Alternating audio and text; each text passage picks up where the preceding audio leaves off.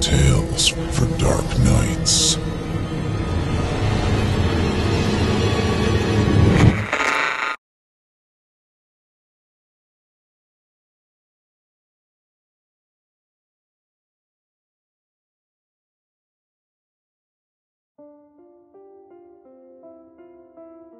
During the first few days of the release of Pokemon Red and Green in Japan, back in February 27, 1996, a peak of deaths appeared in the age group of 10 to 15.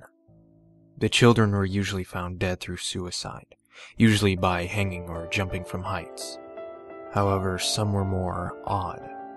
A few cases recorded children who would begin sawing off their limbs, others sticking their heads inside the oven and choking themselves on their own fist. The few children who were saved before killing themselves showed sporadic behavior. When asked why they were going to hurt themselves, they only answered in chaotic screams and scratched at their own eyes. When showed what seemed to be the connection to this attitude, the Game Boy, they had no response, but when combined with either Pokemon Red or Green, the screams would continue, and they would do their best to leave the room it was located in. This confirmed the authorities' suspicion that the game somehow had a connection to these children and the deaths. It was a strange case because many children who had the same game did not show this behavior, but only a few. The police had no choice but to pursue this since they had no other leads. Collecting all the cartridges these children had purchased, they kept them sealed away as strong evidence to look over later. They decided the first thing to do was to talk to the programmers themselves. The first person they met was the director of the original game, Satoshi Tajiri. When told about the deaths surrounding his game, he seemed slightly uneasy, but admitting nothing. He led them to the main programmers of the game, the people responsible for the actual content. The detectives met Takanori Uta, one of the main programmers of the game. Unlike Satoshi, he did not seem uneasy, but very kept, explaining that it was impossible to use something like a game to cause such deaths, and also bringing up the point that not all the children were affected. He brushed it off as some kind of odd coincidence or a mass hysteria. It seemed like he was hiding something, but he wasn't giving away. Finally, he did say something interesting. Takanori had heard a rumor going around that the music for Lavender Town, one of the locations in the game, had caused some children to go ill. It was only a rumor and had no real definite backup, but it was still something to look into. He had directed the detectives to Junichi Masuda, the music composer of the series. Masuda had also heard of these rumors, but again said they had no evidence that his music was the cause. Even to prove a point, he played the exact song from the game completely through with no effects to anyone. The detectives nor Masuda himself feeling anything different or odd, although they still had their suspicions of Masuda and the music of Lavender Town. It seemed they had reached another dead end. Going back to the cartridges they had seized from the homes of the children, they decided to take a slightly more direct look at the games. They knew that it was these games that gave the children the ill effects, so they took the extreme caution, popping in the cartridge and turning the console on. The game screen booted. The title screen appeared, and the option to continue or create a new game appeared. When they chose to continue the game, stats of that game appeared. They saw the names of the children who had played, usually Red or another simple name. However, the interesting thing was the time played, and the number of Pokemon they owned. On every game, the time was very low, and all of them had only a single Pokemon in their inventory. They came to the stunning reality that it could not have been the music from Lavender Town that caused such ill effects in the children, since it was impossible to reach that part of the game in such a small amount of time, and with only one Pokemon in their inventory. This brought them to the conclusion that something early on in the game had to be the cause.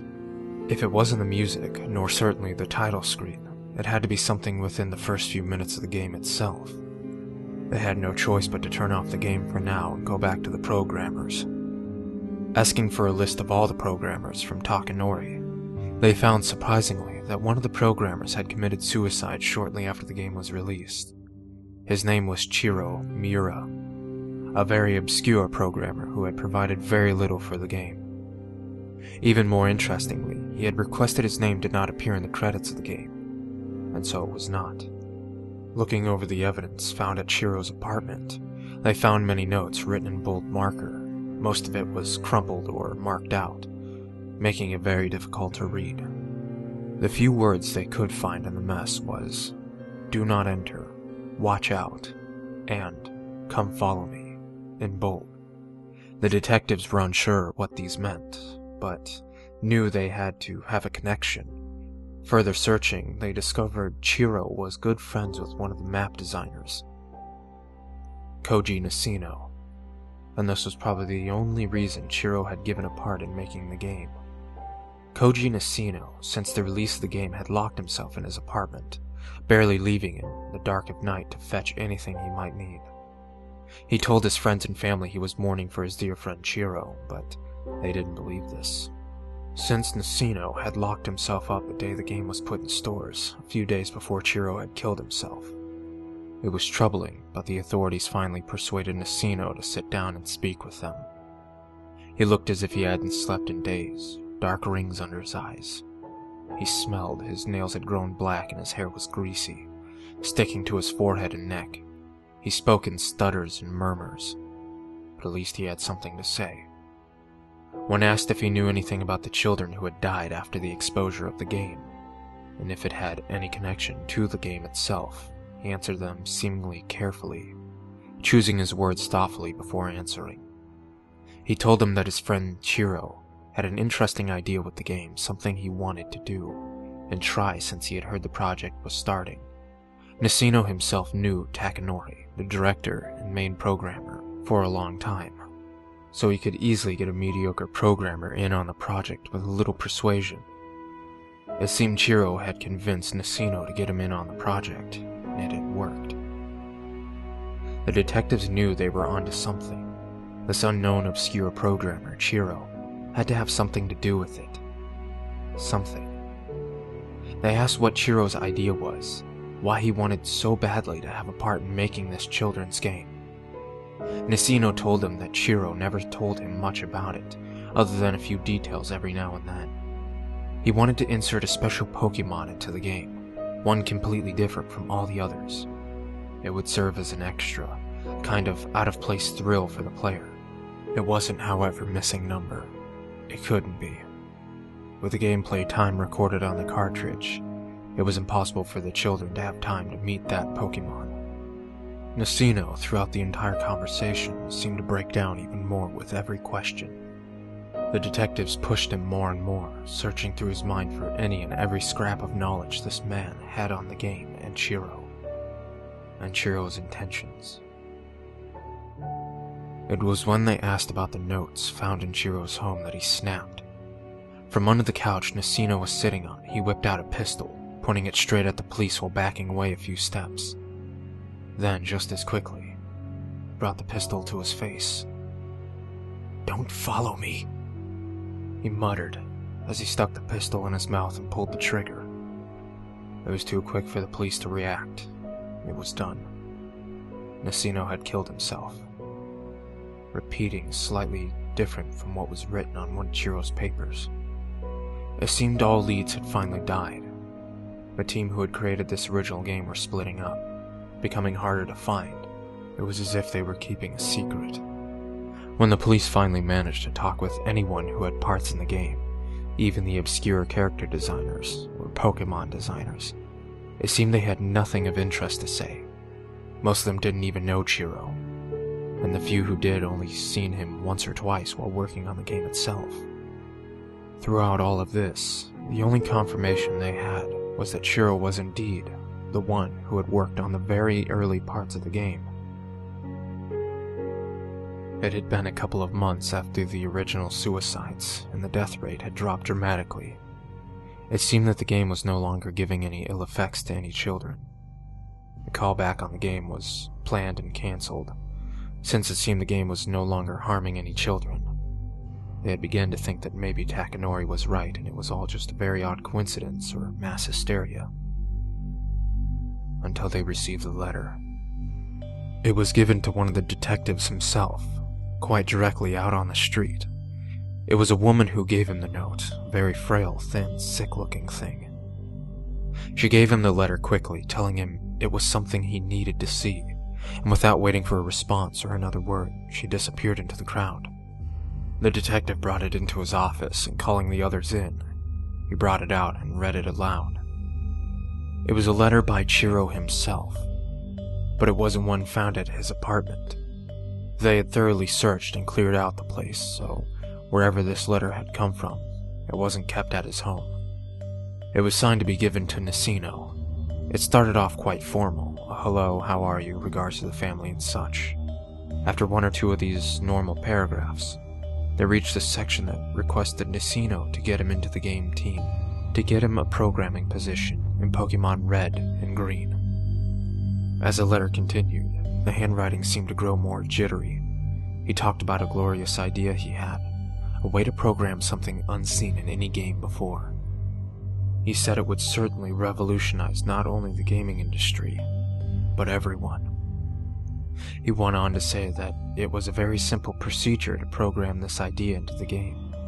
He did not even have to add any foreign programming, but could use what was already given in the game itself.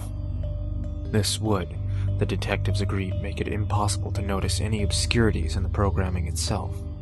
It was a perfect way to hide whatever it was. The letter ended abruptly. There was no goodbye, no say hi to the family, no write back, or thank you. Nothing like that. It was just his name, written hard in the letter where the paper almost broke through. It was only his name. Chiro Miura. This was the nail in the coffin for the detectives. They had no more suspicions about the cause.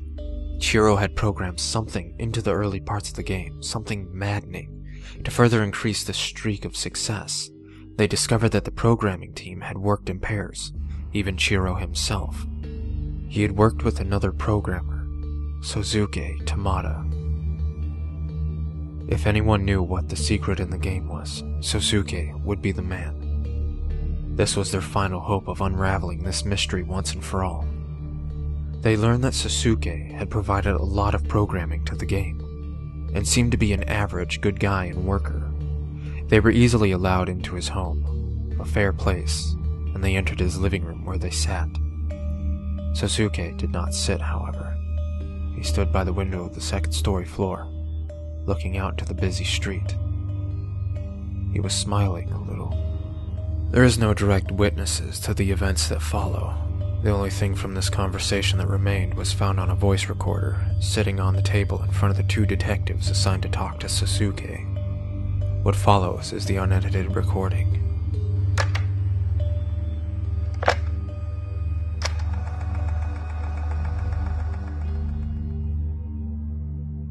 Sasuke Tamada, what part did you have in the game's Pokemon Red and Green? I was a programmer, that's all. Am I right in knowing that the programmers working on the game worked in teams? You would be right. And your partner, his name was? Chiro Miura.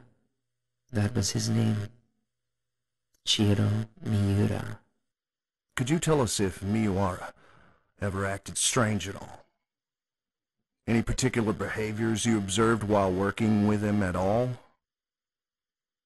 I don't know him that well, really. We didn't meet up frequently, only every once in a while to trade data, or when the entire group was called up for a meeting. That's the only times I ever really saw him. He acted normal as far as I could tell. He was a short man, and I think this affected his consciousness. He acted weaker than any other man I met. He was willing to do a lot of work to gain recognition, this I do know. I think he was a very weak man. I think he wanted to prove himself regardless of this point. I think he wanted to make himself known for something special, something that would make people forget about the way he looked and pay attention to that powerful mind that lay inside his skull. Unfortunately for him, however, he didn't have much of a mind to back up that reasoning. Why do you say that? Well, it's the simple truth. He was nothing special, even if he wanted to believe so. You can't become greatness, even if you believe it. It's impossible.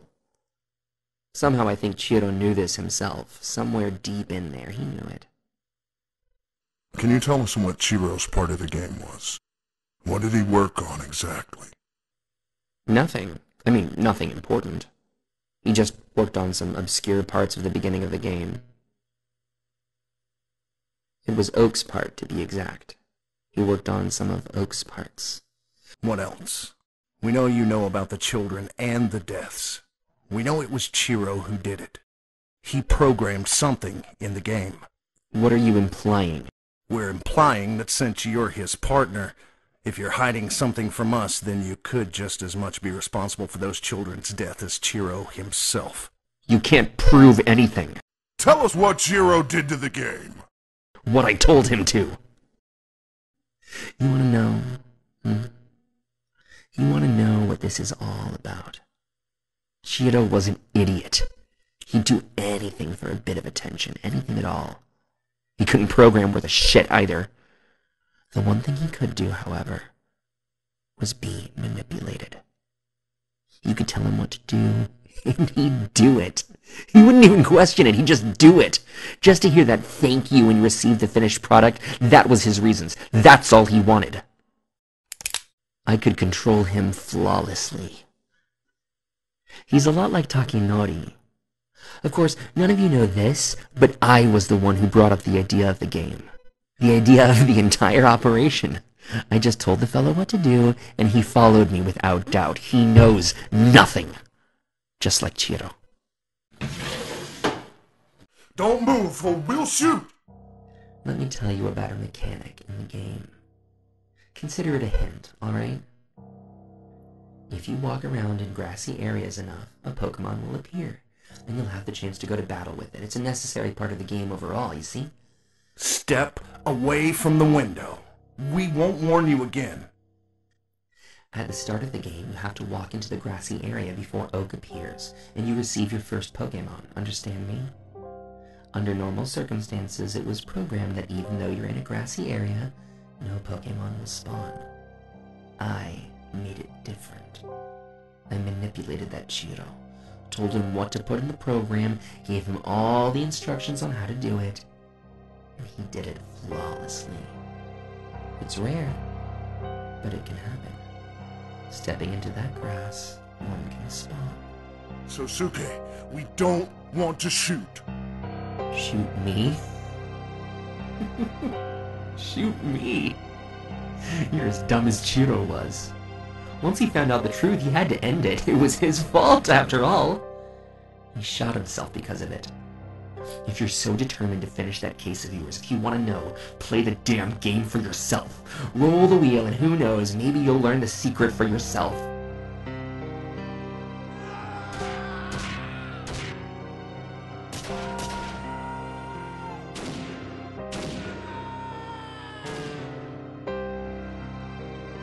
Come follow me.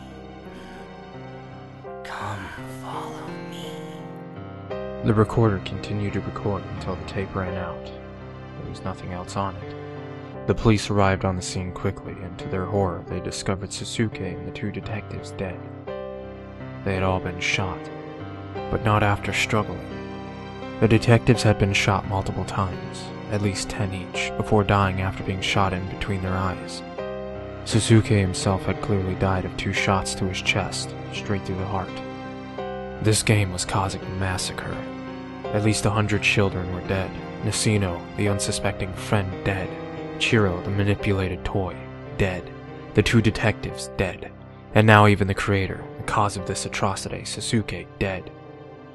This game was stretching far over its original intentions. It was killing anyone and everyone who got involved. The lead detective had decided to put this case away. The man who committed the crime was dead, so there was no longer any reason to continue the case. All evidence, all the cartridges, all the notes, all the letters, they were locked away, kept in the darkness where they belonged. There were talks about the entire thing, small conversations every now and then, but over the years, even these began to fade away. Eventually, the case was only a memory in the minds of those who experienced it firsthand. 10 years passed. February 27th, 2006 was the date. The lead detective, the man who locked away the original evidence 10 years previous, was reminded of the awful event that occurred. Although he was no longer on the force, he still had access to files and was helped when he could. The reminder of the event caused him to look back to open the sealed container that had held the evidence collected. He read through the letters and the notes. He remembered the woman who had appeared to him on the street that one day and handed him that letter, that lead to the change of the entire case. He wondered who she was and where she had come from. Perhaps she was Chiro's mother, or maybe Sasuke's. It's far too late to pursue any of this. Far too late. Sealing the container again, he saw a second one directly behind it. Pulling it out, he read the note on top of it. Evidence number 2104A. He opened it up and looked inside.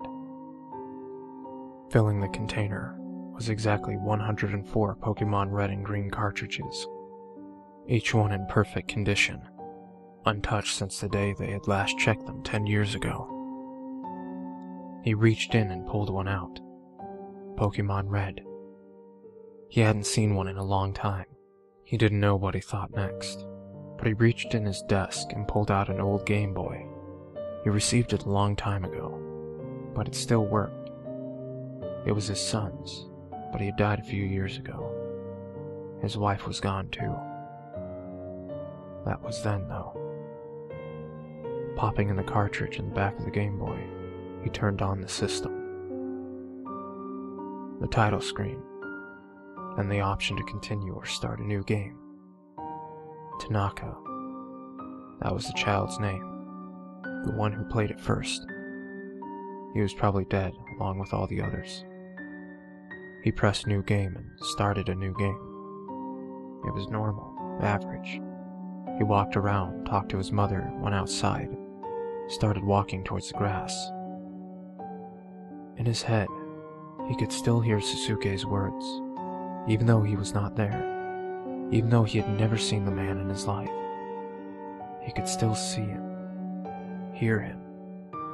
Come follow me. He was getting closer and closer, only a step or two away. Roll the wheel, and who knows, maybe you'll learn the secret for yourself. He entered the grass. The screen did nothing at first. Nothing at all. It just sat there. And so did the detective. Completely frozen. As if time just stopped for him. The screen went black, and then lit up again. The iconic green background with black text appearing. The lead detective's weary eyes grew wide. He couldn't help but read out what was there in front of him. Come follow me. Come follow me. Come follow me. I miss you, Dad. I miss you. I miss you so much. Tears formed in his eyes, falling down his cheeks. Screens and screens of text appeared. He rapidly clicked the A button to continue it. It was his wife and his child. They were speaking to him, calling to him, crying with him. They wanted to see him. They loved him, and he loved them. Come follow me. Become new again. We want to see you and hold you and be with you forever and ever. Don't stay away. You can see us too. We miss you. Come follow me. We love you. A black screen. The detective's eyes grew wide, his jaw dropping. The screen lit back up, and Oak was leading him out of the grass. Come follow me, said Oak. No! No, no, no, no, no, no, no! Bring them back. Just bring them back to me. My wife, my child. Just listen to me. Just bring them back to me, I said. Bring them back! Voices. He heard voices. Hundreds of them. He turned around from his seat, looking behind him and standing in a small room were children. many children. Some had no eyes, some had rings around their throats, some were burned all across their body. They were screaming, reaching towards him. Bring back my mommy! Bring back my daddy! Bring back my pet! They all screamed out, reaching for the game, their mouths agape with horror and pain. I don't want them to go away! Bring them back to me! Bring them back to me! No! No! It's mine! My family is here. Don't touch it! Horror was across his face. Come follow me. The lead detective looked over, and then in a corner of his room, next to an old desk, was Suzuki. He stood in the corner, tall, clean. A smile was on his face. Come follow me. The lead detective jumped up, stepping back, trying to force away the children crawling towards him, reaching out for the game, held tightly within his hands. What's going on here? What's going on? Where's my family? I'll show you. I'll help you get away from them, you see? Just follow me. Suzuki reached down and opened a drawer on the old desk. The lead detective, pushing through the crowd of children, trying to get away, looked inside. Sitting there, covered with dust, was his old gun from when he was on the force. He had not used that gun in many years and had put it away, not wanting to remember the things he had to do with it. But right now he didn't see it as something that caused pain or that killed. It was shining. It was light. It was something that would set him free. Just follow me. Picking up the gun and putting it in the lead detective's hands, he formed his hands around to hold the gun, and brought it up to his temple. Just pull the trigger. That's all. The lead detective turned around. The children were crawling at him, grabbing his legs and pulling at him. They reached for the game. He turned back towards Suzuki and smiled. My family. I'll follow you.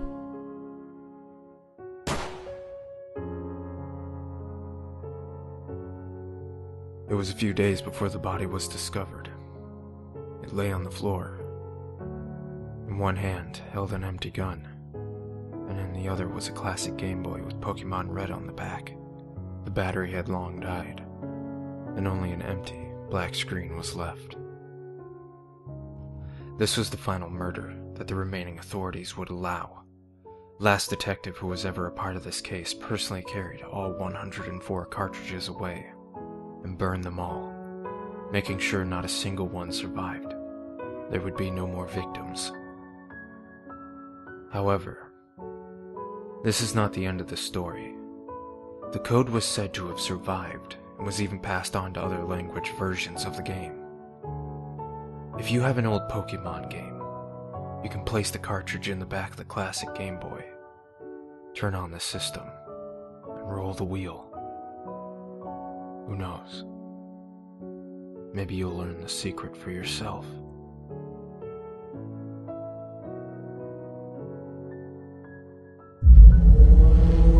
Chilling tales for dark nights.